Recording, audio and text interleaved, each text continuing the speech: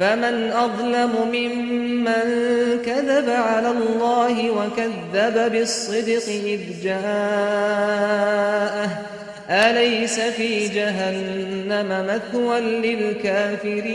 للكافرين والذي جاء بالصدق وصدق به أولئك هم المتقون لهم ما يشاءون عند ربهم ذلك جزاء المحسنين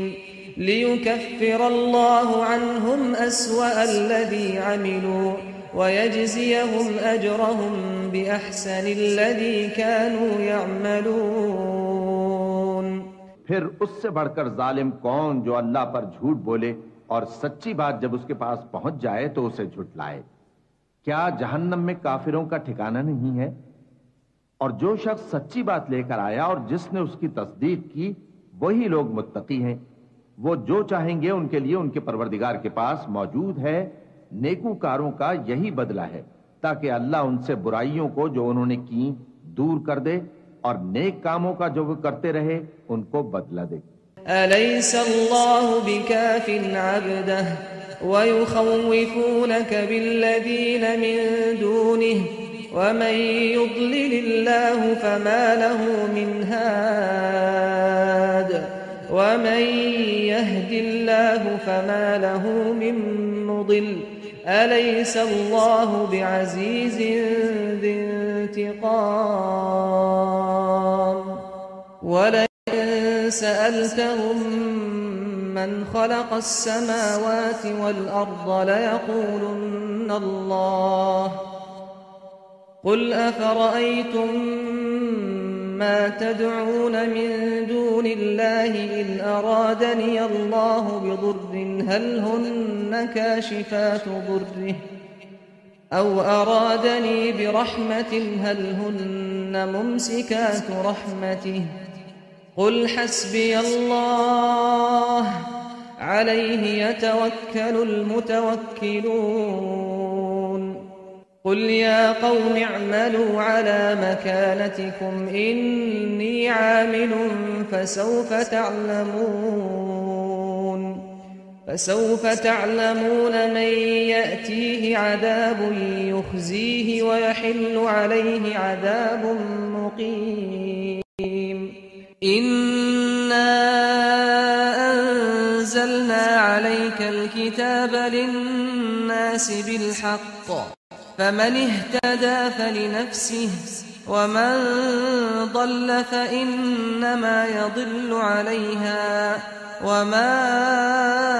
أنت عليهم بوكيل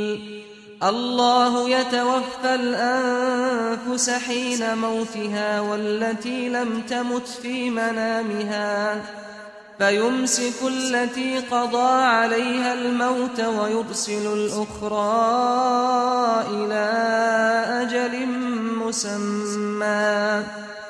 إن في ذلك لآيات لقوم يتفكرون۔ کیا اللہ اپنے بندے کو کافی نہیں؟ اور اے نبی یہ تم کو ان لوگوں سے جو اللہ کے سوا ہیں یعنی غیر اللہ سے ڈراتے ہیں، اور جس کو اللہ گمراہ رہنے دے اسے کوئی ہدایت دینے والا نہیں، اور جس کو اللہ ہدایت دے اس کو کوئی گمراہ کرنے والا نہیں۔ کیا اللہ عزت والا بدلہ لینے والا نہیں ہے؟ اور اگر تم ان سے پوچھو کہ آسمانوں اور زمین کو کس نے پیدا کیا تو کہہ دیں گے کہ اللہ نے۔ کہو کہ بھلا دیکھو تو جن کو تم اللہ کے سوا پکارتے ہو، اگر اللہ مجھ کو کوئی تکلیف پہنچانی چاہے تو کیا وہ اس تکلیف کو دور کر سکتی ہیں؟ یا اگر وہ مجھ پر مہربانی کرنا چاہے تو کیا وہ اس کی مہربانی کو روک سکتے ہیں؟ کہہ دو کہ مجھے اللہ ہی کافی ہے، بھروسہ رکھنے والے اسی پر بھروسہ رکھتے ہیں۔ کہہ دو کہ اے قوم تم اپنی جگہ عمل کیے جاؤ، میں اپنی جگہ عمل کیے جاتا ہوں، ان قریب تم کو معلوم ہو جائے گا کہ کس پر عذاب آتا ہے جو اسے رسوا کرے گا اور کس پر ہمیشہ کا عذاب نازل ہوتا ہے۔ ہم نے تم پر یہ کتاب لوگوں کی ہدایت کے لیے سچائی کے ساتھ نازل کی ہے، تو جو شخص ہدایت پاتا ہے تو اپنے بھلے کے لیے، اور جو گمراہ ہوتا ہے تو گمراہی سے اپنا ہی نقصان کرتا ہے، اور اے پیغمبر تم ان کے ذمہ دار نہیں ہو۔ اللہ لوگوں کے مرنے کے وقت ان کی روحیں قبض کر لیتا ہے، اور جو مرے نہیں ان کی روحیں سوتے میں قبض کر لیتا ہے، پھر جن پر موت کا حکم کر چکتا ہے ان کو روک رکھتا ہے، اور باقی روحوں کو ایک وقت مقرر تک کے لیے چھوڑ دیتا ہے۔ جو لوگ غور و فکر کرتے ہیں ان کے لیے اس میں نشانیاں ہیں۔ ام اتخذوا من دون الله شفعاء قل اولو كانوا لا يملكون شيئا ولا يعقلون قل لله الشفاعة جميعا له ملك السماوات والأرض ثم إليه ترجعون وإذا ذكر الله وحده اشمأزت قلوب الذين لا يؤمنون بالآخرة وإذا ذكر الذين من دونه إذا هم يستبشرون قل اللهم فاطر السماوات والأرض عالم الغيب والشهادة أنت تحكم بين عبادك فيما كانوا فيه يختلفون ولو أن للذين ظلموا ما في الأرض جميعا ومثله معه لافتدوا به من سوء العذاب يوم القيامة وبدا لهم من الله ما لم يكونوا يحتسبون وبدا لهم سيئات ما كسبوا وحاق بهم ما كانوا به يستهزئون فإذا مس الإنسان ضر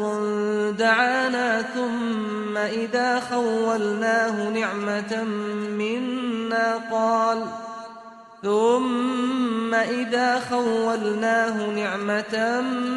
منا قال إنما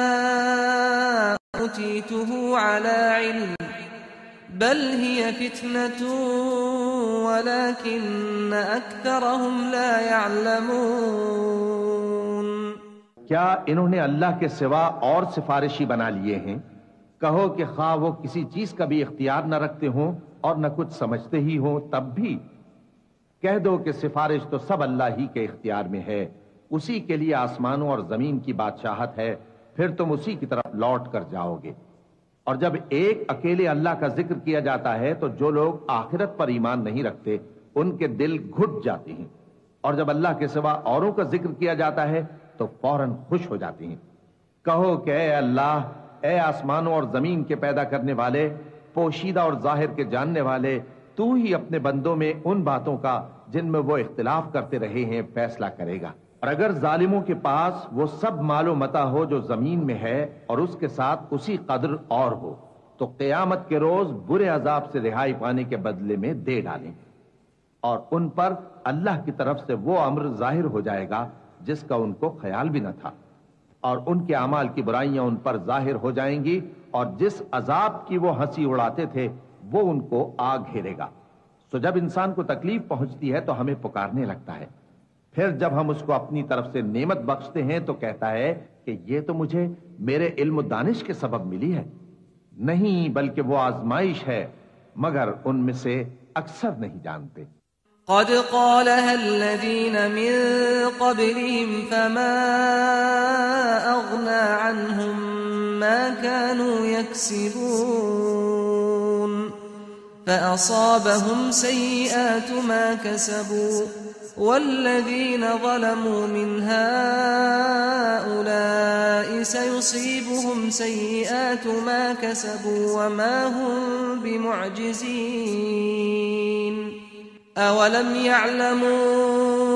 أن الله يبسط الرزق لمن يشاء ويقدر إن في ذلك لآيات لقوم يؤمنون قل يا عبادي الذين أسرفوا على أنفسهم لا تقنطوا من رحمة الله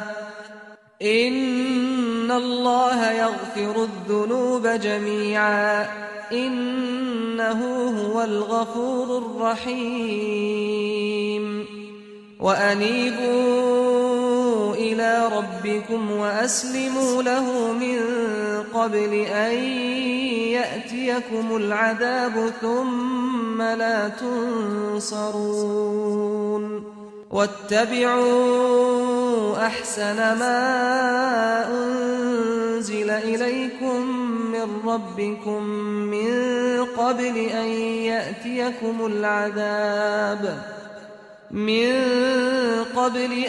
يأتيكم العذاب بغتة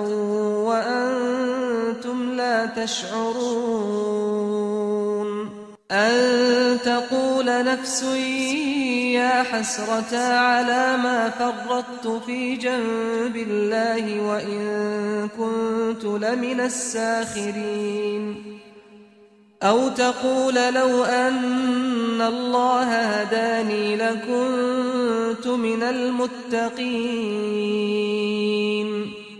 أو تقول حين ترى العذاب لو أن لي كرة فأكون من المحسنين. جو لوگ ان سے پہلے تھے وہ بھی یہی کہا کرتے تھے تو جو کچھ وہ کیا کرتے تھے ان کے کچھ کام نہ آیا، آخر ان پر ان کی برائیوں کا وبال پڑ گیا، اور جو لوگ ان میں سے ظلم کرتے رہے ہیں ان پر بھی ان کے برے اعمال کا وبال عنقریب پڑے گا، اور وہ اللہ کو عاجز نہیں کر سکتے. کیا ان کو معلوم نہیں کہ اللہ ہی جس کے لیے چاہتا ہے رزق کو فراخ کر دیتا ہے اور جس کے لیے چاہتا ہے تنگ کر دیتا ہے؟ جو لوگ ایمان لاتے ہیں ان کے لیے اس میں بہت سی نشانیاں ہیں. اے پیغمبر، میری طرف سے لوگوں کو کہہ دو کہ اے میرے بندو، جنہوں نے اپنی جانوں پر زیادتی کی ہے اللہ کی رحمت سے نا امید نہ ہونا. اللہ تو سب گناہوں کو بخش دیتا ہے، بے شک وہی تو ہے بڑا بخشنے والا، بڑا مہربان. اور اس سے پہلے کہ تم پر عذاب آ واقع ہو، اپنے پروردگار کی طرف رجوع کرو اور اس کے فرما بردار ہو جاؤ، ورنہ بعد میں تم کو مدد نہیں ملے گی. اور اس سے پہلے کہ تم پر ناگہاں عذاب آ جائے اور تم کو خبر بھی نہ ہو، اس نہایت اچھی کتاب کی جو تمہارے پروردگار کی طرف سے تمہاری جانب نازل ہوئی ہے پیروی کرو. ایسا نہ ہو کہ اس وقت کوئی شخص کہنے لگے کہ ہائے اس کوتاہی پر افسوس ہے جو میں نے اللہ کا حق ماننے میں کی اور میں تو ہنسی ہی کرتا رہا، یا یہ کہنے لگے کہ اگر اللہ مجھ کو ہدایت دیتا تو میں بھی پرہیزگاروں میں ہوتا، یا جب عذاب دیکھ لے تو کہنے لگے کہ اگر مجھے پھر ایک دفعہ دنیا میں جانا ہو تو میں نیکوکاروں میں ہو جاؤں. بلى قد جاءتك آياتي فكذبت بها واستكبرت وكنت من الكافرين ويوم القيامة ترى الذين كذبوا على الله وجوههم مسودة أليس في جهنم مثوى للمتكبرين وينجي الله الذين اتقوا بمفازتهم لا يمسهم السوء ولا هم يحزنون الله خالق كل شيء وهو على كل شيء وكيل له مقاليد السماوات والأرض والذين كفروا بآيات الله أولئك هم الخاسرون قل أفغير الله تأمروني أعبد أيها الجاهلون ولقد أوحي إليك وإلى الذين من قبلك لئن أشركت ليحبطن عملك ولتكونن من الخاسرين بل الله فاعبد وكن من الشاكرين وما قدروا الله حق قدره والأرض جميعا قبضته يوم القيامة والسماوات مطويات بيمينه سبحانه وتعالى عما يشركون ونفخ في الصور فصعق من في السماوات ومن في الأرض إلا من شاء الله ثم نفخ فيه أخرى فإذا هم قيام ينظرون وأشرقت الأرض بنور ربها ووضع الكتاب وجيء بالنبيين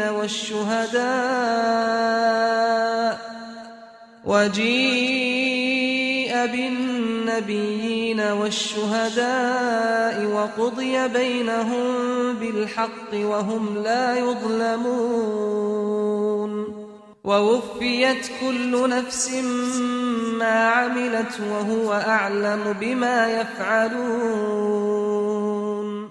ارشاد ہوگا کیوں نہیں میری آیتیں تیرے پاس پہنچ گئی تھیں مگر تو نے ان کو جھٹلایا اور شیخی میں آ گیا اور تو کافر بن گیا. اور اے مخاطب جن لوگوں نے اللہ پر جھوٹ بولا تم قیامت کے دن دیکھو گے کہ ان کے چہرے سیاہ ہو رہے ہوں گے. کیا تکبر کرنے والوں کا ٹھکانہ دوزخ میں نہیں ہے؟ اور جو پرہیزگار ہیں ان کی کامیابی کے سبب اللہ ان کو نجات دے گا، نہ تو ان کو کوئی تکلیف پہنچے گی اور نہ وہ غمناک ہوں گے. اللہ ہی ہر چیز کا پیدا کرنے والا ہے اور وہی ہر چیز کا نگراں ہے. اسی کے پاس آسمانوں اور زمین کی کنجیاں ہیں، اور جنہوں نے اللہ کی آیتوں سے کفر کیا وہی نقصان اٹھانے والے ہیں. کہہ دو کہ اے نادانو، تو کیا تم مجھ سے یہ کہتے ہو کہ میں غیر اللہ کی پرستش کرنے لگوں؟ اور اے پیغمبر تمہاری طرف اور ان پیغمبروں کی طرف جو تم سے پہلے ہو چکے ہیں یہی وہی بھیجی گئی ہے کہ اگر تم نے شرک کیا تو تمہارے اعمال برباد ہو جائیں گے اور تم نقصان اٹھانے والوں میں ہو جاؤ گے. بلکہ اللہ ہی کی عبادت کرو اور شکر گزاروں میں رہو. اور انہوں نے اللہ کی قدر شناسی جیسی کرنی چاہیے تھی نہیں کی. اور قیامت کے دن تمام زمین اس کی مٹھی میں ہوگی اور آسمان اس کے داہنے ہاتھ میں لپٹے ہوئے ہوں گے، اور وہ ان لوگوں کے شرک سے پاک ہے، بلند و برتر ہے. اور جب سور پھونکا جائے گا تو جو لوگ آسمانوں میں ہیں اور جو زمین میں ہیں سب بے ہوش ہو کر گر پڑیں گے مگر وہ جس کو اللہ چاہے. پھر دوسری دفعہ سور پھونکا جائے گا تو فوراً سب کھڑے ہو کر دیکھنے لگیں گے، اور زمین اپنے پروردگار کے نور سے چمک اٹھے گی اور اعمال کی کتاب کھول کر رکھ دی جائے گی، اور پیغمبر اور دوسرے گواہ حاضر کیے جائیں گے، اور ان میں انصاف سے فیصلہ کیا جائے گا اور ان کے ساتھ بے انصافی نہیں کی جائے گی. اور جس شخص نے جو عمل کیا ہوگا اس کو اس کا پورا پورا بدلہ مل جائے گا، اور جو کچھ یہ کرتے ہیں اس کو سب کی خبر ہے. وسيق الذين كفروا إلى جهنم زمرا حتى إذا جاءوها فتحت أبوابها وقال لهم خزنتها ألم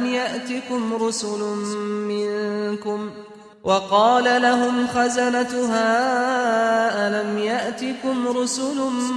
منكم يتلون عليكم آيات ربكم وينذرونكم لقاء يومكم هذا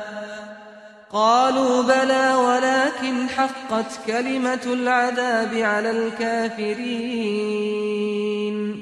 قيل ادخلوا أبواب جهنم خالدين فيها فبئس مثوى المتكبرين. وسيق الذين اتقوا ربهم إلى الجنة زمرا حتى إذا جاءوها وفتحت أبوابها وقال لهم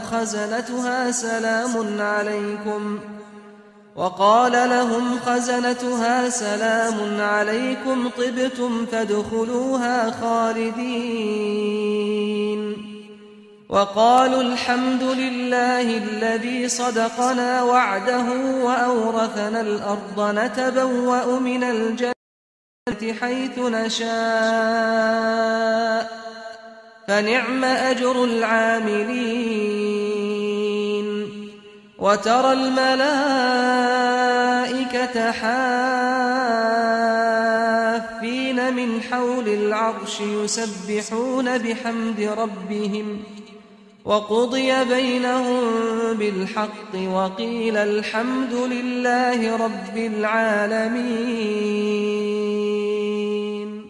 اور کافر گروہ گروہ کر کے جہنم کی طرف ہانکے جائیں گے یہاں تک کہ جب وہ اس کے پاس پہنچ جائیں گے تو اس کے دروازے کھول دیے جائیں گے اور اس کے داروغہ ان سے کہیں گے کہ کیا تمہارے پاس تمہیں میں سے پیغمبر نہیں آئے تھے جو تم کو تمہارے پروردگار کی آیتیں پڑھ پڑھ کر سناتے اور تمہارے اس دن کے پیش آنے سے تمہیں ڈراتے تھے؟ وہ کہیں گے کیوں نہیں،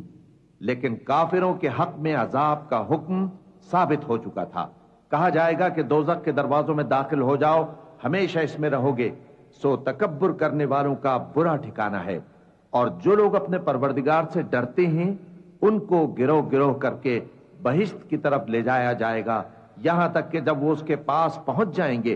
اس حال میں کہ اس کے دروازے کھولے جا چکے ہوں گے اور اس کے داروغہ ان سے کہیں گے کہ تم پر سلام ہو، تم بہت اچھے رہے، اب اس میں ہمیشہ کے لیے داخل ہو جاؤ. اور وہ کہیں گے کہ اللہ کا شکر ہے جس نے اپنے وعدے کو ہم سے سچا کر دیا اور ہم کو اس زمین کا وارث بنا دیا. ہم بہشت میں جہاں چاہیں رہیں تو اچھے عمل کرنے والوں کا بدلہ بھی کیسا خوب ہے. اور تم فرشتوں کو دیکھو گے کہ عرش کے گرد گھیرا باندھے ہوئے ہیں اور اپنے پروردگار کی تعریف و تسبیح کر رہے ہیں، اور ان میں انصاف کے ساتھ فیصلہ کر دیا جائے گا اور کہا جائے گا کہ ہر طرح کی تعریف اللہ ہی کے لیے ہے جو تمام جہانوں کا مالک. بسم اللہ الرحمن الرحیم. شروع اللہ کا نام لے کر جو بڑا مہربان نہایت رحم والا ہے. حامیم. تنزيل الكتاب من الله العزيز العليم. غافر الذنب وقابل التوب شديد العقاب ذي الطول لا إله إلا هو إليه المصير. ما يجادل في آيات الله إلا الذين كفروا فلا يغررك تقلبهم في البلاد. كذبت قبلهم قوم نوح والأحزاب من بعدهم وهمت كل أمة برسولهم ليأخذوه وجادلوا بالباطل ليدحضوا به الحق فأخذتهم فكيف كان عقاب. حامیم. اس کتاب کا اتارا جانا اللہ کی طرف سے ہے جو زبردست ہے، دانا ہے، جو گناہ بخشنے والا اور توبہ قبول کرنے والا، سخت عذاب دینے والا ہے، صاحب کرم ہے. اس کے سوا کوئی معبود نہیں، اسی کی طرف لوٹ کر جانا ہے. اللہ کی آیتوں میں وہی لوگ جھگڑتے ہیں جو کافر ہیں، تو ان لوگوں کا شہروں میں چلنا پھرنا تمہیں دھوکے میں نہ ڈال دے. ان سے پہلے نوح کی قوم اور ان کے بعد اور امتوں نے بھی پیغمبروں کی تکذیب کی، اور ہر امت نے اپنے پیغمبر کے بارے میں یہی قصد کیا کہ اس کو پکڑ لیں اور بیہودہ شبہات سے جھگڑتے رہے کہ اس سے حق کو زائل کر دیں، تو میں نے ان کو پکڑ لیا. سو دیکھ لو میرا عذاب کیسا ہوا. وَكَذَلِكَ حَقَّتْ كَلِمَةُ رَبِّكَ عَلَى الَّذِينَ كَفَرُوا أَنَّهُمْ أَصْحَابُ النَّارِ. الذين يحملون العرش ومن حوله يسبحون بحمد ربهم ويؤمنون به ويستغفرون للذين آمنوا ربنا وسعت كل شيء رحمة وعلما فاغفر للذين تابوا واتبعوا سبيلك وقهم عذاب الجحيم.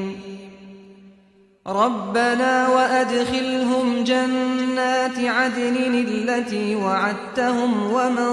صلح من آبائهم وأزواجهم إنك أنت العزيز الحكيم وقهم السيئات ومن تق السيئات يومئذ فقد رحمته وذلك هو الفوز العظيم إن الذين كفروا ينادون لمقت الله أكبر من مقتكم أنفسكم إذ تدعون إلى الإيمان فتكفرون قالوا ربنا أمتنا اثنتين وأحييتنا اثنتين فاعترفنا بذنوبنا فهل إلى خروج من سبيل ذلكم بأنه إذا دعي الله وحده كفرتم وَإِن يُشْرَكْ بِهِ تُؤْمِنُوا فَالْحُكْمُ لِلَّهِ الْعَلِيِّ الْكَبِيرِ۔ اور اسی طرح کافروں کے بارے میں بھی تمہارے پروردگار کی بات پوری ہو چکی ہے کہ وہ اہل دوزخ ہیں، جو لوگ عرش کو اٹھائے ہوئے اور جو اس کے گردا گرد حلقہ باندھے ہوئے ہیں یعنی فرشتے، وہ اپنے پروردگار کی تعریف کے ساتھ تسبیح کرتے رہتے ہیں اور اس پر ایمان رکھتے ہیں اور مومنوں کے لیے بخشش مانگتے رہتے ہیں کہ اے ہمارے پروردگار، تیری رحمت اور تیرا علم ہر چیز کو سموئے ہوئے ہے، تو جن لوگوں نے توبہ کی اور تیرے رستے پر چلے ان کو بخش دے اور دوزخ کے عذاب سے بچا لے۔ اے ہمارے پروردگار، ان کو ہمیشہ رہنے کی بہشتوں میں داخل کر جن کا تو نے ان سے وعدہ کیا ہے، اور جو جو ان کے باپ دادوں اور ان کی بیویوں اور ان کی اولاد میں سے نیک ہوں ان کو بھی، بے شک تو غالب ہے، حکمت والا ہے، اور ان کو بری حالتوں سے بچائے رکھیو، اور جس کو تو اس روز بری حالتوں سے بچا لے گا تو تو نے بے شک اس پر مہربانی فرمائی، اور یہی بڑی کامیابی ہے۔ جن لوگوں نے کفر کیا ان سے پکار کر کہہ دیا جائے گا کہ جب تم دنیا میں ایمان کی طرف بلائے جاتے تھے اور مانتے نہیں تھے تو اللہ اس سے کہیں زیادہ بیزار ہوتا تھا جس قدر تم اپنے آپ سے بیزار ہو رہے ہو۔ وہ کہیں گے کہ اے ہمارے پروردگار، تو نے ہم کو 2 دفعہ بے جان کیا اور 2 دفعہ جان بخشی، ہم کو اپنے گناہوں کا اقرار ہے، تو کیا نکلنے کی کوئی سبیل ہے؟ یہ اس لیے کہ جب تنہا اللہ کو پکارا جاتا تھا تو تم انکار کر دیتے تھے، اور اگر اس کے ساتھ شریک مقرر کیا جاتا تھا تو مان لیتے تھے۔ سو حکم تو اللہ ہی کا ہے جو بلند و بالا ہے، بڑا ہے۔ هو الذي يريكم آياته وينزل لكم من السماء رزقا وما يتذكر إلا من ينيب فادعوا الله مخلصين له الدين ولو كره الكافرون رفيع الدرجات ذو العرش يلقي الروح من أمره على من يشاء من عباده لينذر يوم التلاق يوم هم بارزون لا يخفى على الله منهم شيء لمن الملك اليوم لله الواحد القهار اليوم تجزى كل نفس بما كسبت لا ظلم اليوم إن الله سريع الحساب۔ وہی تو ہے جو تم کو اپنی نشانیاں دکھاتا ہے اور تم پر آسمان سے رزق اتارتا ہے، اور نصیحت تو وہی حاصل کرتا ہے جو اس کی طرف رجوع کرتا ہے۔ تو اللہ کی عبادت کو خالص کر کے اسی کو پکارو اگرچہ کافر برا ہی مانے۔ وہ مالک درجات عالی اور صاحب عرش ہے، اپنے بندوں میں سے جس کو چاہتا ہے اپنے حکم سے وہی بھیجتا ہے تاکہ ملاقات کے دن سے ڈرائے۔ جس روز وہ نکل پڑیں گے ان کی کوئی چیز اللہ سے مخفی نہ رہے گی۔ سوال ہوگا آج کس کی حکومت ہے؟ جواب ملے گا اللہ کی، جو اکیلا ہے، بڑا زبردست ہے۔ آج کے دن ہر شخص کو اس کے اعمال کا بدلہ دیا جائے گا۔ آج کسی کے حق میں بے انصافی نہیں ہوگی،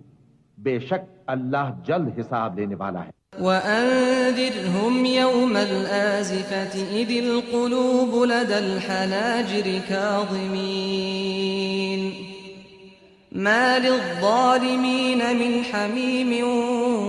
ولا شفيع يطاع يعلم خائنة الأعين وما تخفي الصدور والله يقضي بالحق والذين يدعون من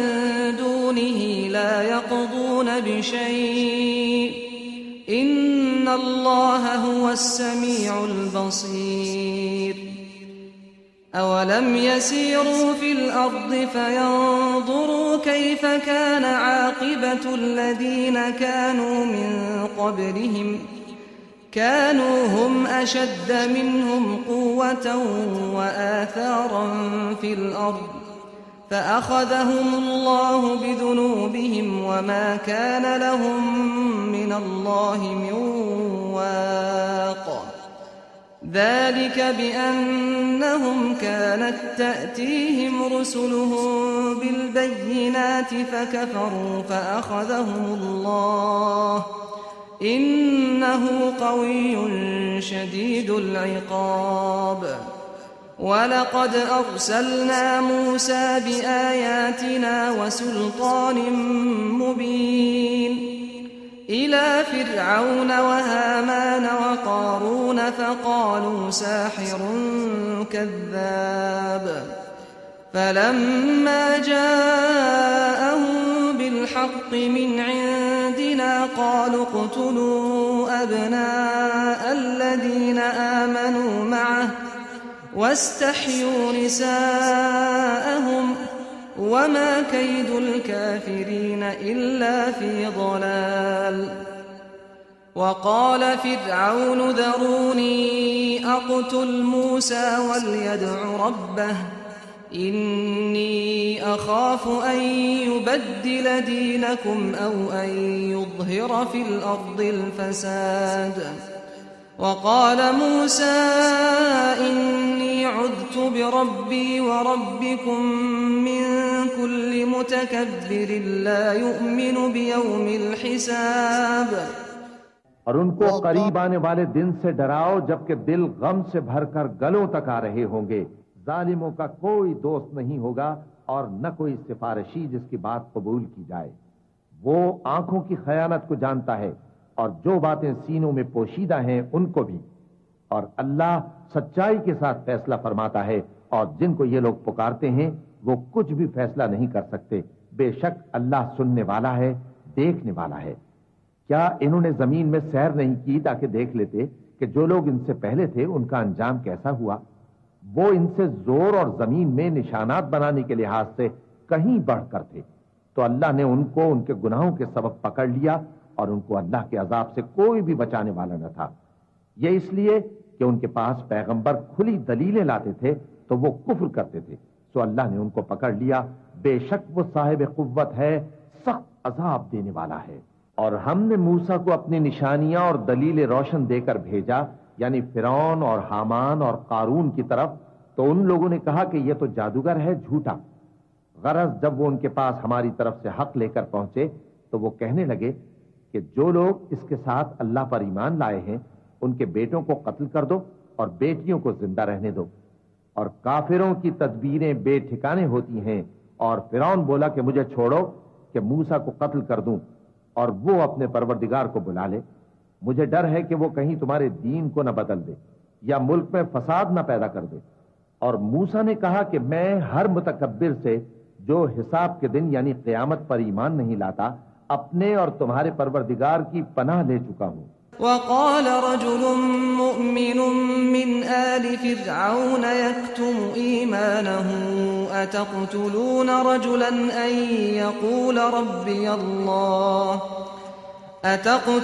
رجلا أن يقول ربي الله وقد جاءكم بالبينات من ربكم وإن يك كاذبا فعليه كذبه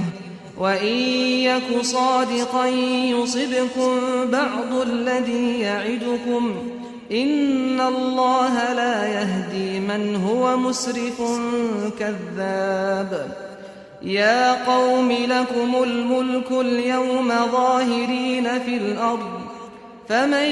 ينصرنا من بأس الله إن جاءنا قال فرعون ما أريكم إلا ما أرى وما أهديكم إلا سبيل الرشاد. اور فرعون کے لوگوں میں سے ایک مومن شخص جو اپنے ایمان کو پوشیدہ رکھتا تھا کہنے لگا کیا تم ایسے شخص کو قتل کرنا چاہتے ہو جو کہتا ہے کہ میرا پروردگار اللہ ہے اور وہ تمہارے پاس تمہارے پروردگار کی طرف سے نشانیاں بھی لے کر آیا ہے اور اگر وہ جھوٹا ہوگا تو اس کے جھوٹ کا ضرر اسی کو ہوگا اور اگر سچا ہوگا تو کوئی سا عذاب جس کا وہ تم سے وعدہ کرتا ہے تم پر واقع ہو کر رہے گا. بے شک اللہ اس شخص کو ہدایت نہیں دیتا جو حد سے گزرنے والا ہے بڑا جھوٹا ہے. اے قوم آج تمہاری ہی حکومت ہے اور تم ہی ملک میں غالب ہو لیکن اگر ہم پر اللہ کا عذاب آ گیا تو اس کے دور کرنے کے لیے ہماری مدد کون کرے گا.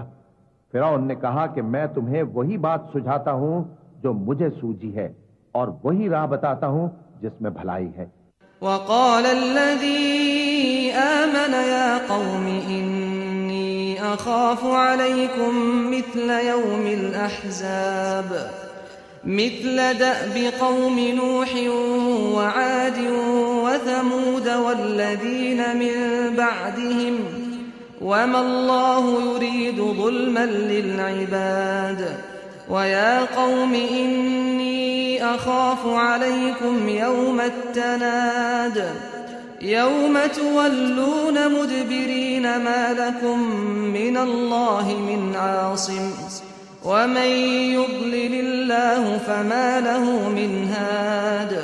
ولقد جاءكم يوسف من قبل بالبينات فما زلتم في شك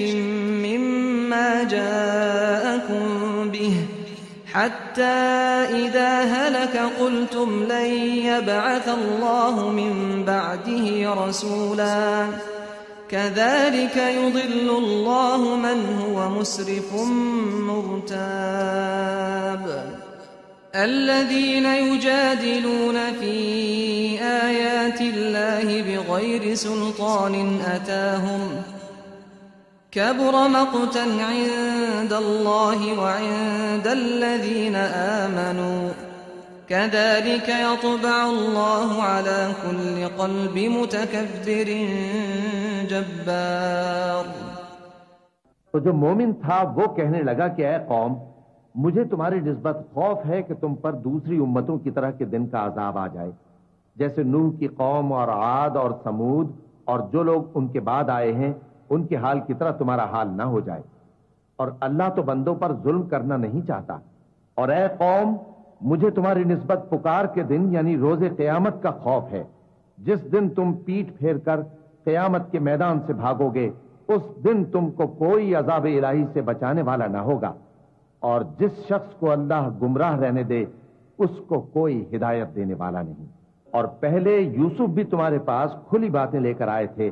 تو جو وہ لائے تھے اس کی طرف سے تم برابر شک ہی میں رہے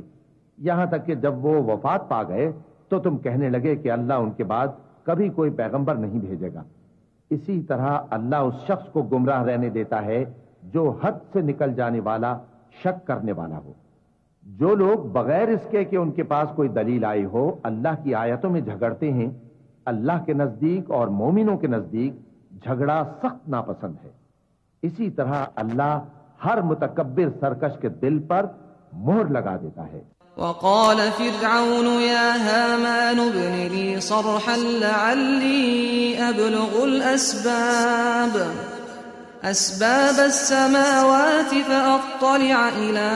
إله موسى وإني لأظنه كاذبا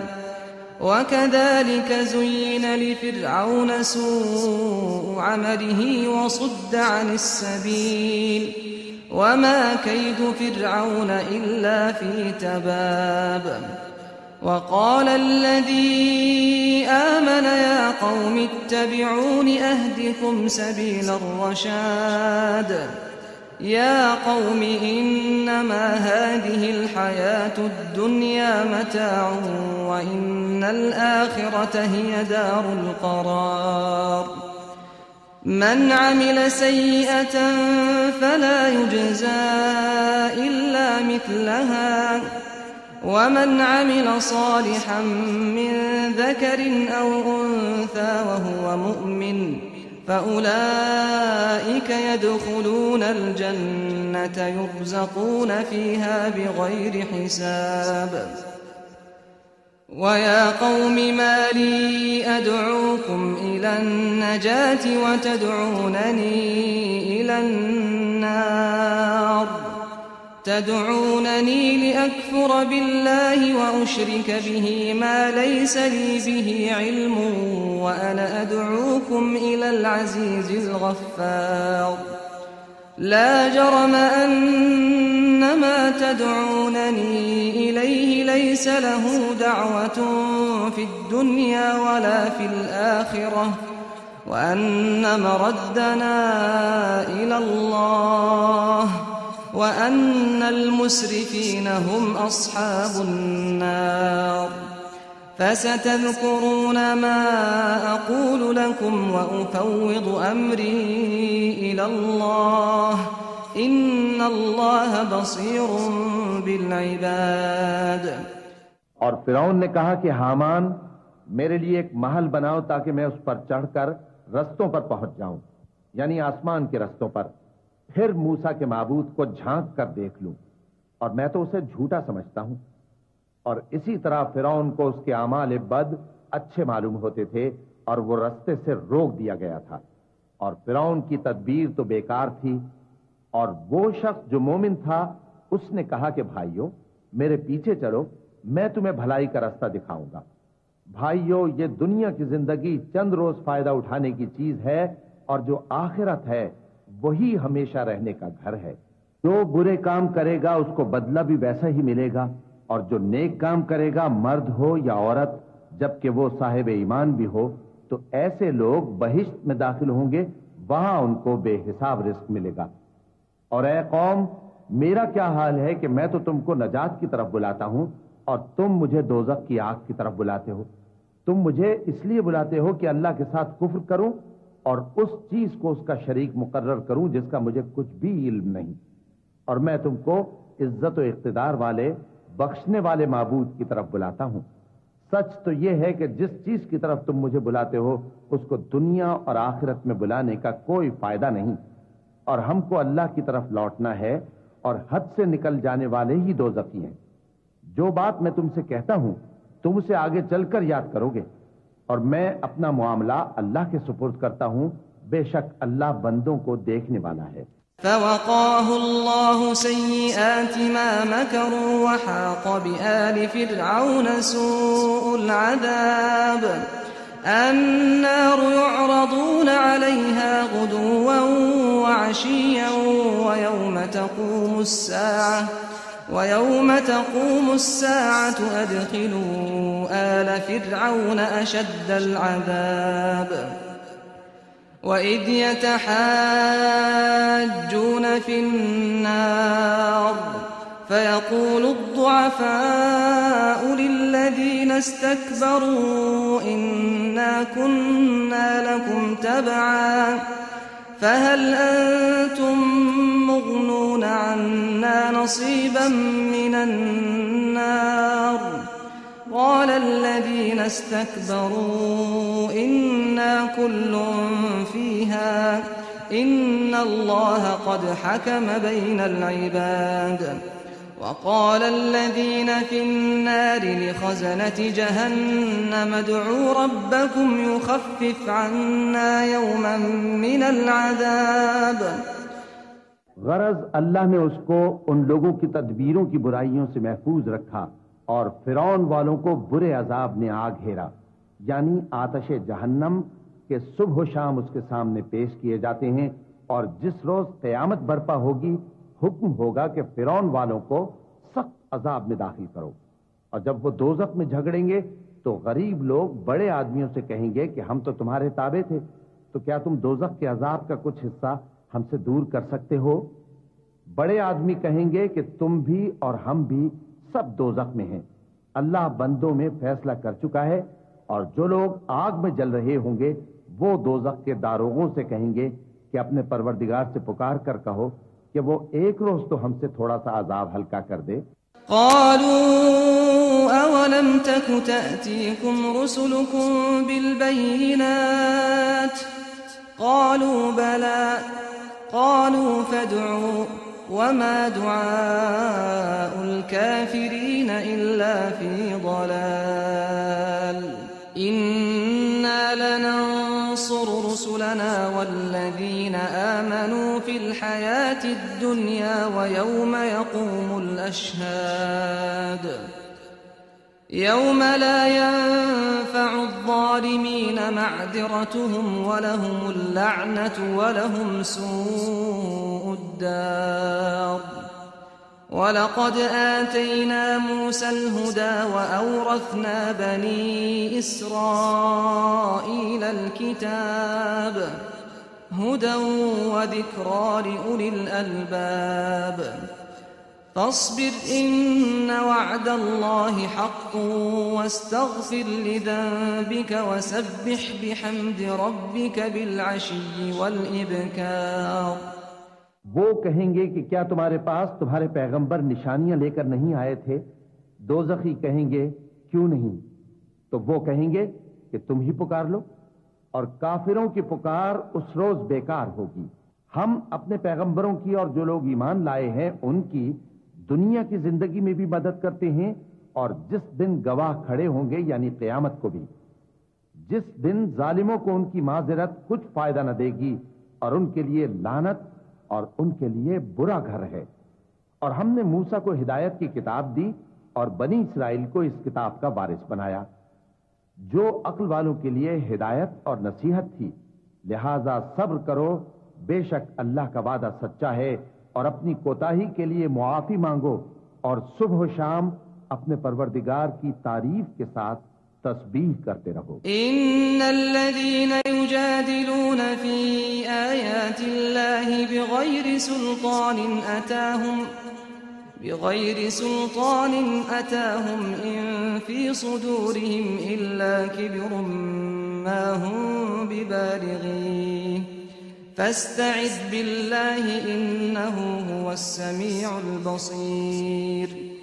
لخلق السماوات والأرض أكبر من خلق الناس ولكن أكثر الناس لا يعلمون۔ وما يستوي الأعمى والبصير والذين آمنوا وعملوا الصالحات ولا المسيء قليلا ما تتذكرون۔ إن الساعة لآتية لا ريب فيها ولكن أكثر الناس لا يؤمنون۔ وقال ربكم ادعوني أستجب لكم إن الذين يستكبرون عن عبادتي سيدخلون جهنم داخرين۔ الله الذي جعل لكم الليل لتسكنوا فيه والنهار مبصرا إن الله لذو فضل على الناس ولكن أكثر الناس لا يشكرون۔ ذلكم الله ربكم خالق كل شيء لا إله إلا هو فأنا تؤفكون۔ كذلك يؤفك الذين كانوا بآيات الله يجحدون۔ الله الذي جعل لكم الأرض قرارا والسماء بناء وصوركم فأحسن صوركم ورزقكم من الطيبات ذلكم الله ربكم فتبارك الله رب العالمين۔ جو لوگ بغیر کسی دلیل کے جو ان کے پاس آئی ہو اللہ کی آیتوں میں جھگڑتے ہیں، ان کے دلوں میں اور کچھ نہیں، ایسی بڑائی ہے جس کو وہ پہنچنے والے نہیں، تو اللہ کی پناہ مانگو، بے شک وہ سننے والا ہے، دیکھنے والا ہے۔ آسمانوں اور زمین کا پیدا کرنا لوگوں کے پیدا کرنے کی نسبت بڑا کام ہے، لیکن اکثر لوگ نہیں جانتے۔ اور اندھا اور آنکھ والا برابر نہیں، اور نہ ایمان لانے والے نیکوکار اور نہ بدکار برابر ہیں۔ حقیقت یہ ہے کہ تم بہت کم غور کرتے ہو۔ قیامت تو آنے والی ہے، اس کے آنے میں کچھ شک نہیں، لیکن اکثر لوگ ایمان نہیں رکھتے۔ اور تمہارے پروردگار نے فرمایا ہے کہ تم مجھ سے دعا کرو، میں تمہاری دعا قبول کروں گا۔ جو لوگ میری عبادت سے ازراہ تکبر کتراتے ہیں، ان قریب جہنم میں ذلیل ہو کر داخل ہوں گے۔ اللہ ہی تو ہے جس نے تمہارے لیے رات بنائی کہ اس میں آرام کرو، اور دن کو روشن بنایا کہ اس میں کام کرو۔ بے شک اللہ لوگوں پر فضل کرنے والا ہے، لیکن اکثر لوگ شکر نہیں کرتے۔ یہی اللہ تمہارا پروردگار ہے جو ہر چیز کا پیدا کرنے والا ہے، اس کے سوا کوئی معبود نہیں، پھر تم کہاں سے بھٹکائے جاتے ہو؟ اسی طرح وہ لوگ بھٹکائے جاتے تھے جو اللہ کی آیتوں سے انکار کرتے تھے۔ اللہ ہی تو ہے جس نے زمین کو تمہارے لیے ٹھہرنے کی جگہ اور آسمان کو چھت بنایا، اور تمہاری صورتیں بنائیں اور صورتیں بھی اچھی بنائیں، اور تمہیں پاکیزہ چیزیں کھانے کو دیں۔ یہی اللہ تمہارا پروردگار ہے، سو اللہ رب العالمین بہت ہی بابرکت ہے۔ هو الحي لا إله إلا هو فادعوه مخلصين له الدين الحمد لله رب العالمين قل إني نهيت أن أعبد الذين تدعون من دون الله لما جاءني البينات من ربي وأمرت أن أسلم لرب العالمين هو الذي خلقكم من تراب ثم من نطفة ثم من علقة ثم يخرجكم طفلا ثم لتبلغوا أشدكم ثم لتكونوا شيوخا ومنكم من يتوفى من قبل ولتبلغوا أجلا مسمى ولعلكم تعقلون۔ وہی زندہ جاوید ہے، اس کے سوا کوئی عبادت کے لائق نہیں، تو اس کی عبادت کو خالص کر کے اسی کو پکارو۔ ہر طرح کی تعریف اللہ ہی کے لیے ہے جو تمام جہانوں کا پروردگار ہے۔ اے نبی کہہ دو کہ مجھے اس بات کی ممانعت کی گئی ہے کہ جن کو تم اللہ کے سوا پکارتے ہو ان کی پرستش کرو، اور میں ان کی پرستش کیسے کروں جبکہ میرے پاس میرے پروردگار کی طرف سے کھلی دلیلیں آ چکی ہیں، اور مجھ کو حکم یہ ہوا ہے کہ پروردگار عالم ہی کا فرما بردار رہوں۔ وہی تو ہے جس نے تم کو پہلے مٹی سے پیدا کیا، پھر نطفہ بنا کر، پھر لوتھڑا بنا کر، پھر تم کو بچہ بنا کر نکالتا ہے، پھر تم اپنی جوانی کو پہنچتے ہو، پھر بوڑھے ہو جاتے ہو، اور کوئی تم میں سے پہلے ہی مر جاتا ہے، اور آخر تم موت کے وقت مقرر تک پہنچ جاتے ہو، اور تاکہ تم سمجھو۔ هو الذي يحيي ويميت فإذا قضى أمرا فإنما يقول له كن فيكون ألم تر إلى الذين يجادلون في آيات الله أنى يصرفون الذين كذبوا بالكتاب وبما أرسلنا به رسلنا فسوف يعلمون إذ الأغلال في أعناقهم والسلاسل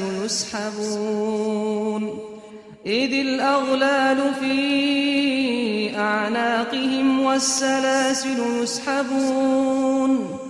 في الحميم ثم في النار يسجرون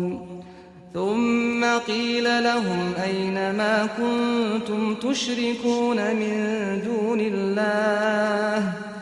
قالوا ضلوا عنا بل لم نكن ندعو من قبل شيئا كذلك يضل الله الكافرين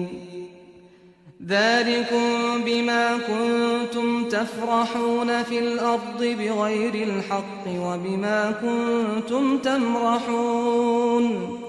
ادخلوا أبواب جهنم خالدين فيها فبئس مثوى المتكبرين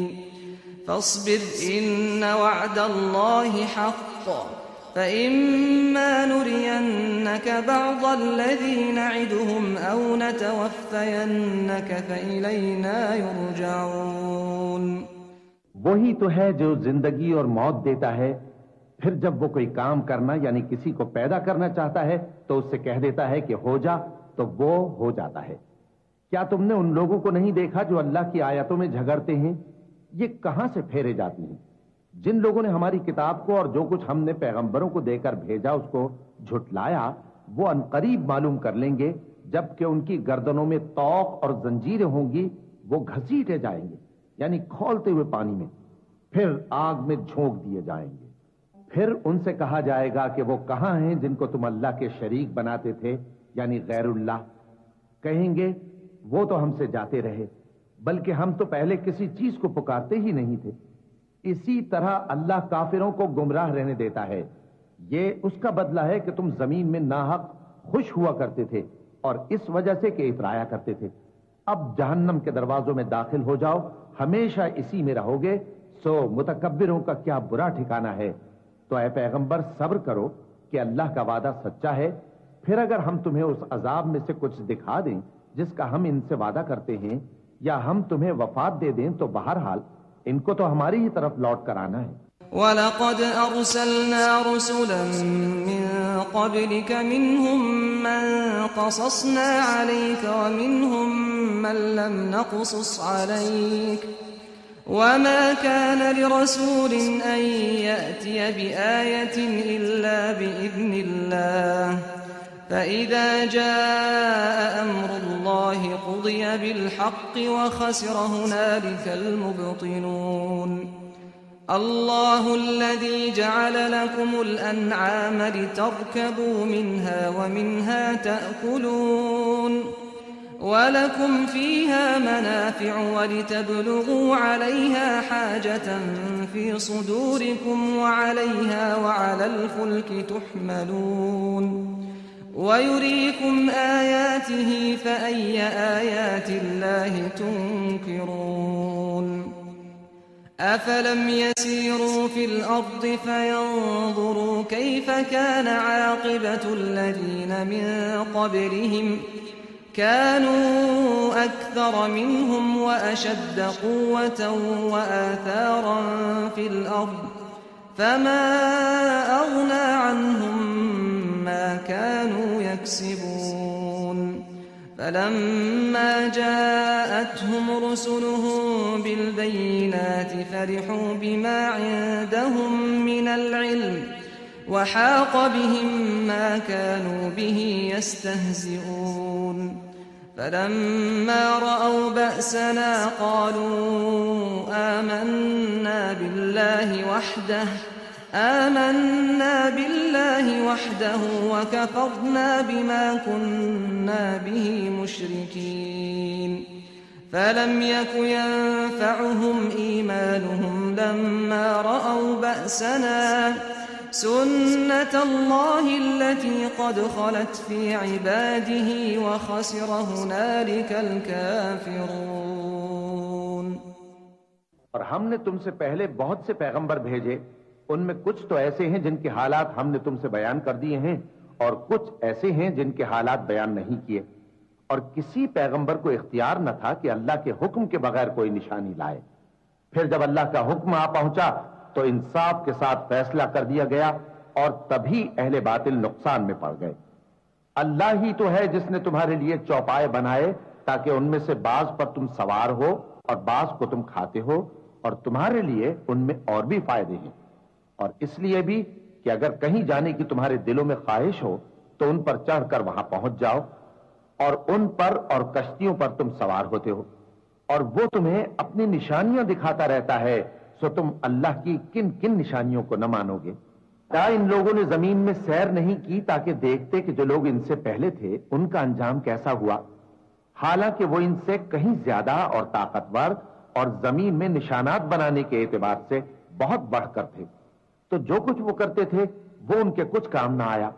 اور جب ان کے پیغمبر ان کے پاس کھلی نشانیاں لے کر آئے تو جو علم اپنے خیال میں ان کے پاس تھا اس پر اترانے لگے، اور جس چیز سے تمسخر کیا کرتے تھے اس نے ان کو آ گھیرا۔ پھر جب انہوں نے ہمارا عذاب دیکھ لیا تو کہنے لگے کہ ہم ایک اللہ پر ایمان لائے اور جس چیز کو ہم اس کا شریک بناتے تھے اس سے منکر ہو گئے۔ پھر جب وہ ہمارا عذاب دیکھ چکے اس وقت ان کے ایمان نے ان کو کچھ بھی فائدہ نہ دیا۔ یہ اللہ کی عادت ہے جو اس کے بندوں کے بارے میں چلی آتی ہے، اور وہاں کافر گھاٹے میں رہ گئے۔ بسم اللہ الرحمن الرحیم۔ شروع اللہ کا نام لے کر جو بڑا مہربان نہایت رحم والا ہے۔ حامیم تنزیل من الرحمن الرحیم کتاب فصلت آیاته قرآنا عربیا لقوم يعلمون بشيرا ونذيرا فأعرض أكثرهم فهم لا يسمعون وقالوا قلوبنا في أكنة مما تدعونا إليه وفي آذاننا وقر ومن بيننا وبينك حجاب فاعمل إننا عاملون قل إنما أنا بشر مثلكم يوحى إلي أنما إلهكم إله واحد فاستقيموا إليه واستغفروه وويل للمشركين الذين لا يؤتون الزكاة وهم بالآخرة هم كافرون إن الذين آمنوا وعملوا الصالحات لهم أجر غير ممنون قل أئنكم لتكفرون بالذي خلق الأرض في يومين وتجعلون له أندادا ذلك رب العالمين وجعل فيها رواسي من فوقها وبارك فيها وقدر فيها أقواتها في أربعة أيام سواء للسائلين ثم استوى إلى السماء وهي دخان فقال لها وللأرض ائتيا طوعا أو كرها قالتا أتينا طائعين فقضاهن 7 سماوات في يومين وأوحى في كل سماء أمرها وزينا السماء الدنيا بمصابيح وحفظا ذلك تقدير العزيز العليم۔ حامیم، یہ کتاب رحمان الرحیم کی طرف سے اتری ہے، ایسی کتاب جس کی آیتیں جدا جدا بیان کی گئی ہیں، یعنی قرآن عربی، ان لوگوں کے لیے جو سمجھ رکھتے ہیں، جو بشارت بھی سناتا ہے اور خوف بھی دلاتا ہے، لیکن ان میں سے اکثر نے منہ پھیر لیا اور وہ سنتے ہی نہیں، اور کہنے لگے کہ جس چیز کی طرف تم ہمیں بلاتے ہو اس کی طرف سے ہمارے دل پردوں میں ہیں، اور ہمارے کانوں میں بوجھ یعنی بہرا پن ہے، اور ہمارے اور تمہارے درمیان ایک پردہ ہے، تو تم اپنا کام کرو، ہم اپنا کام کرتے ہیں۔ کہہ دو کہ میں بھی آدمی ہوں جیسے تم، ہاں مجھ پر یہ وحی آتی ہے کہ تمہارا معبود ایک ہی معبود ہے، تو سیدھے اسی کی طرف متوجہ رہو اور اسی سے مغفرت مانگو۔ اور مشرکوں پر افسوس ہے جو زکوٰۃ نہیں دیتے اور وہ آخرت کے بھی منکر ہیں۔ جو لوگ ایمان لائے اور عمل نیک کرتے رہے ان کے لیے ایسا ثواب ہے جو ختم ہی نہ ہو۔ کہو کیا تم اس ذات کا انکار کرتے ہو جس نے زمین کو 2 دن میں پیدا کیا اور بتوں کو اس کا مد مقابل بناتے ہو؟ وہی تو تمام جہانوں کا مالک ہے، اور اسی نے زمین میں اس کے اوپر پہاڑ بنائے اور زمین میں برکت رکھی اور اس میں سامان معیشت مقرر کیا، سب 4 دن میں، اور تمام طلبگاروں کے لیے یکساں۔ پھر وہ آسمان کی طرف متوجہ ہوا جبکہ وہ دھواں تھا، تو اس نے اس سے اور زمین سے فرمایا کہ دونوں آؤ، خواہ خوشی سے خواہ ناخوشی سے۔ انہوں نے کہا کہ ہم خوشی سے آتے ہیں۔ پھر اس نے 2 دن میں 7 آسمان بنائے اور ہر آسمان میں اس کے کام کا حکم بھیجا، اور ہم نے آسمان دنیا کو چراغوں یعنی ستاروں سے سجایا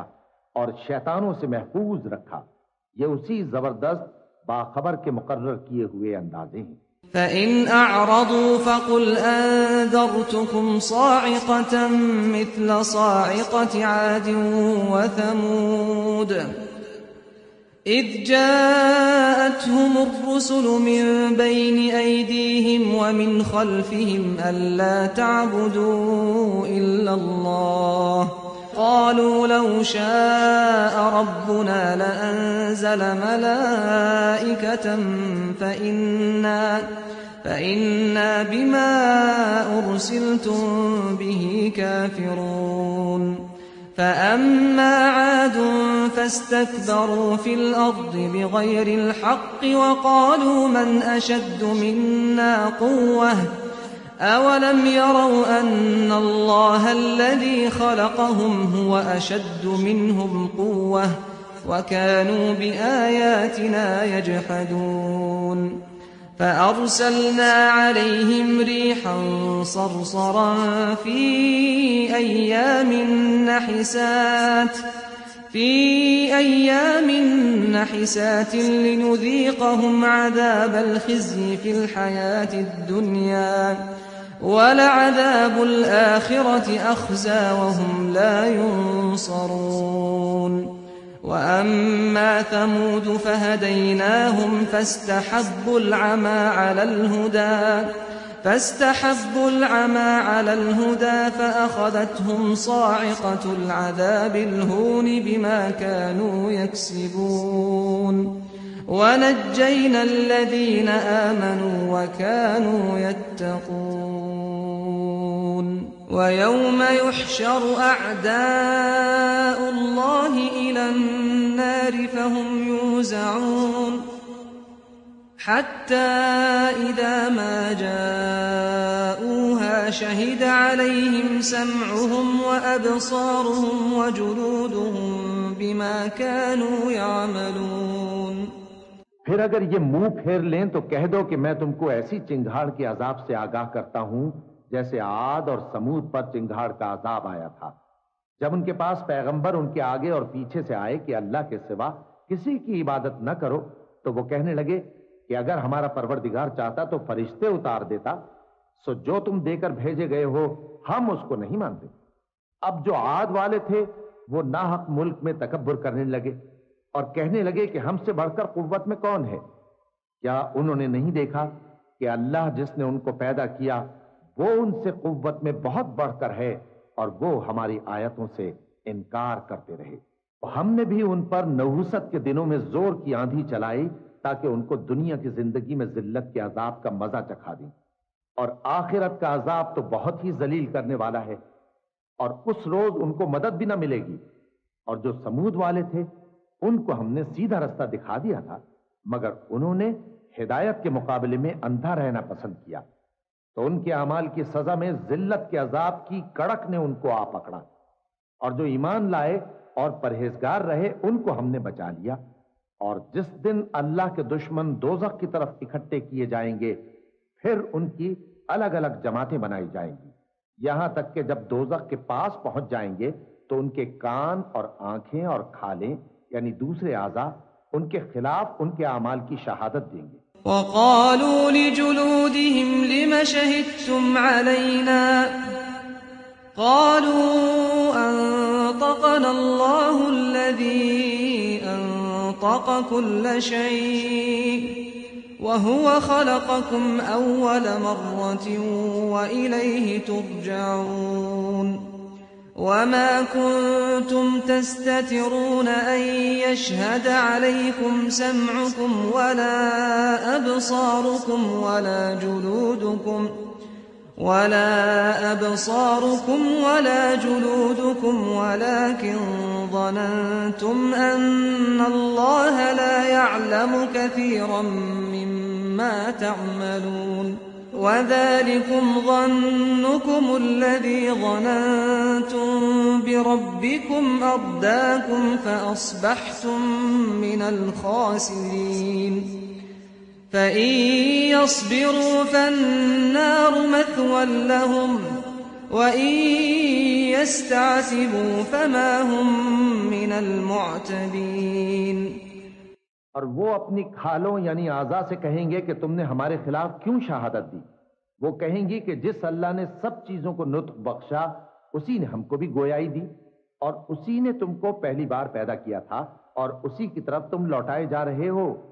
और तुम इस बात के खौफ से तो पर्दा नहीं करते थे कि तुम्हारे कान और तुम्हारी आंखें और खालें तुम्हारे खिलाफ शहादत देंगी, बल्कि तुम ये ख्याल करते थे कि अल्लाह को तुम्हारे बहुत से अमाल की खबर ही नहीं। और उसी ख्याल ने जो तुम अपने परवरदिगार के बारे में रखते थे तुमको हलाक कर दिया और तुम खसारा पाने वालों में हो गए। अब अगर ये सब्र करेंगे तो भी इनका ठिकाना दोज़ख ही है और अगर तौबा करेंगे तो इनकी तौबा कबूल नहीं की जाएगी। وَقَيَّضْنَا لَهُمْ قُرَنَاءَ فَزَيَّنُوا لَهُم مَّا بَيْنَ أَيْدِيهِمْ وَمَا خَلْفَهُمْ وَحَقَّ عَلَيْهِمُ الْقَوْلُ فِي قَدْ خَلَتْ مِن قَبْلِهِم مِّنَ الْجِنِّ وَالْإِنسِ إِنَّهُمْ كَانُوا خَاسِرِينَ وقال الذين كفروا لا تسمعوا لهذا القرآن والغوا فيه لعلكم تغلبون فلنذيقن الذين كفروا عذابا شديدا ولنجزينهم أسوأ الذي كانوا يعملون ذلك جزاء أعداء الله النار لهم فيها دار الخلد جزاء بما كانوا بآياتنا يجحدون। और हमने इनके ऐसे साथी बनाए जिन्होंने इनके अगले और पिछले अमाल इनको उम्दा कर दिखाए थे और जिन्नात और इंसानों की जमातें जो इनसे पहले गुजर चुकी उन पर भी अल्लाह के अजाब का वादा पूरा हो गया। बेशक ये नुकसान उठाने वाले हैं। और काफिर कहने लगे कि इस कुरान को सुना ही ना करो और जब पढ़ने लगे तो शोर मचा दिया करो ताकि तुम गालिब रहो। तो हम भी काफिरों को सख्त अजाब के मजे चखाएंगे और उनके बुरे अमाल की जो वो करते थे सजा देंगे। ये अल्लाह के दुश्मनों का बदला है यानी दोज़ख। उनके लिए इसी में हमेशा का घर है। ये उसकी सजा है कि हमारी आयतों से इनकार करते। वक़ाल الذين كفروا ربنا أرنا الذين أضلانا من الجن والإنس نجعلهما تحت أقدامنا ليكونا من الأسفلين إن الذين قالوا ربنا الله ثم استقاموا تتنزل عليهم الملائكة ألا تخافوا ولا تحزنوا وأبشروا بالجنة التي كنتم توعدون نحن أولياؤكم في الحياة الدنيا وفي الآخرة ولكم فيها ما تشتهي أنفسكم ولكم فيها ما تدعون نزلا من غفور رحيم ومن أحسن قولا ممن دعا إلى الله وعمل صالحا وقال إنني من المسلمين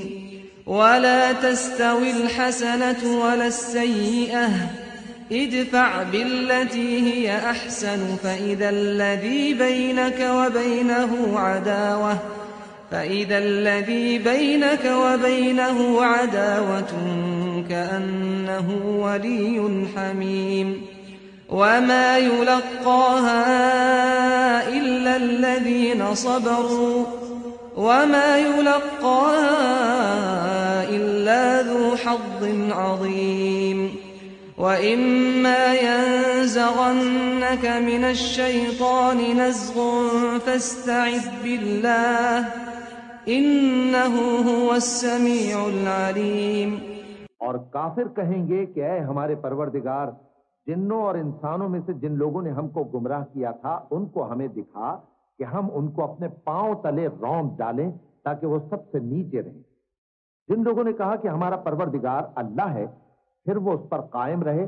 ان پر فرشتے اتریں گے اور کہیں گے کہ نہ خوف کرو اور نہ غمناک ہو، اور بہشت کی جس کا تم سے وعدہ کیا جاتا ہے خوشی مناؤ۔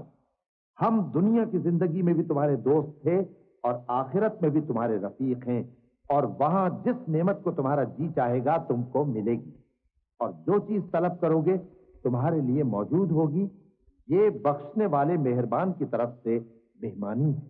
اور اس شخص سے بڑھ کر بات کا اچھا کون ہو سکتا ہے جو اللہ کی طرف بلائے اور عمل نیک کرے اور کہے کہ میں مسلمان ہوں۔ اور بھلائی اور برائی برابر نہیں ہو سکتی، تو سخت کلامی کا ایسے طریق سے جواب دو جو بہت اچھا ہو۔ ایسا کرنے سے تم دیکھو گے کہ جس میں اور تم میں دشمنی تھی وہ تمہارا گرم جوش دوست ہے، اور یہ بات انہی لوگوں کو حاصل ہوتی ہے جو برداشت کرنے والے ہیں، اور انہی کو نصیب ہوتی ہے جو بڑے صاحب نصیب ہیں۔ اور اگر تمہیں شیطان کی جانب سے کوئی وسوسہ پیدا ہو تو اللہ کی پناہ مانگ لیا کرو، بے شک وہ سنتا ہے، جانتا ہے۔ وَمِنْ آيَاتِهِ اللَّيْلُ وَالنَّهَارُ وَالشَّمْسُ وَالْقَمَرُ لَا تَسْجُدُوا لِلشَّمْسِ وَلَا لِلْقَمَرِ وَاسْجُدُوا لِلَّهِ الَّذِي خَلَقَهُنَّ إِن كُنتُمْ إِيَّاهُ تَعْبُدُونَ فَإِنِ اسْتَكْبَرُوا فَالَّذِينَ عِندَ رَبِّكَ يُسَبِّحُونَ لَهُ بِاللَّيْلِ وَالنَّهَارِ وَهُمْ لَا يَسْأَمُونَ۔ اور رات اور دن اور سورج اور چاند اس کی نشانیوں میں سے ہیں۔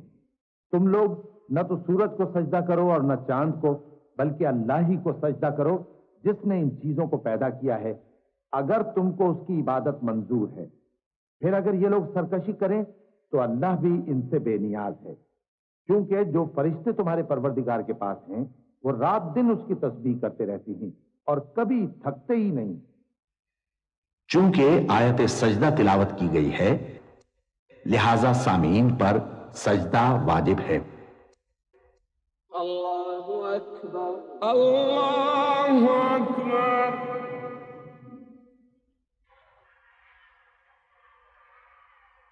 اللہ اکبر، اللہ اکبر۔ ومن آياته أنك ترى الأرض خاشعة فإذا أنزلنا عليها الماء اهتزت وربت إن الذي أحياها لمحيي الموتى إنه على كل شيء قدير إن الذين يلحدون في آياتنا لا يخفون علينا أفمن يلقى في النار خير أم من يأتي آمنا يوم القيامة اعملوا ما شئتم إنه بما تعملون بصير إن الذين كفروا بالذكر لما جاءهم وإنه لكتاب عزيز لا يأتيه الباطل من بين يديه ولا من خلفه تنزيل من حكيم حميد ما يقال لك إلا ما قد قيل للرسل من قبلك إن ربك لذو مغفرة وذو عقاب أليم ولو جعلناه قرآنا أعجميا لقالوا لولا فصلت آياته أأعجمي وعربي قل هو للذين آمنوا هدى وشفاء والذين لا يؤمنون في آذانهم وقر وهو عليهم عمى أولئك ينادون من مكان بعيد ولقد آتينا موسى الكتاب فاختلف فيه ولولا كلمة سبقت من ربك لقضي بينهم وإنهم لفي شك منه مريب من عمل صالحا فلنفسه ومن أساء فعليها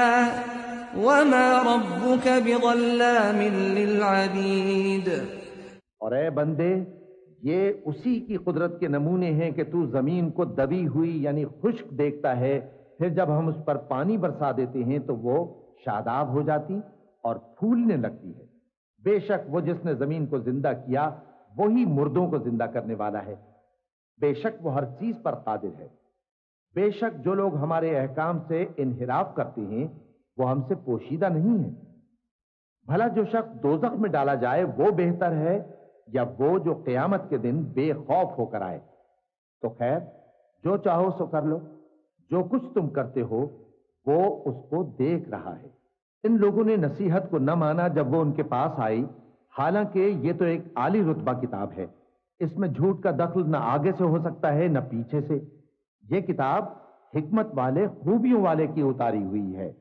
اے پیغمبر، تم سے وہی باتیں کہی جاتی ہیں جو تم سے پہلے پیغمبروں سے بھی کہی گئی تھیں۔ بے شک تمہارا پروردگار بخش دینے والا بھی ہے اور عذاب علیم دینے والا بھی۔ اور اگر ہم اس قرآن کو غیر عربی زبان میں نازل کرتے تو یہ لوگ کہتے کہ اس کی آیتیں ہماری زبان میں کیوں کھول کر بیان نہیں کی گئیں؟ کیا خوب کہ قرآن تو عجمی اور مخاطب عربی۔